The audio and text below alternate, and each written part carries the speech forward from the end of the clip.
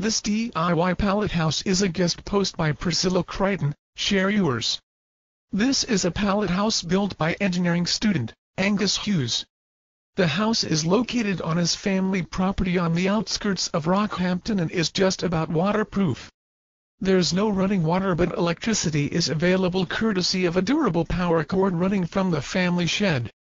The size of the pallets dictated the size of the house, which is 3 pallets high, 3 pallets wide and 5 pallets long, Angus said.